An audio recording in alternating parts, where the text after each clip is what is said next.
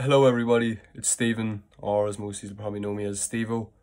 I'm just taking a minute here to say thank you to every single person who's donating and who has donated. It's just, I can't exaggerate how much it means.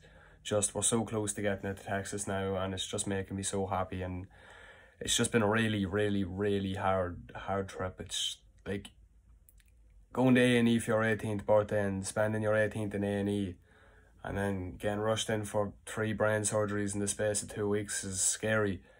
And now when I'm out of hospital and I get to see all the love and support that everybody's given me to push me out to America to get my treatment, it's so heartwarming.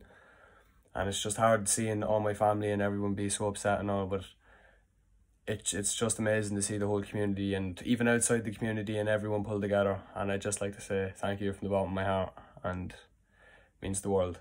Thank you very much.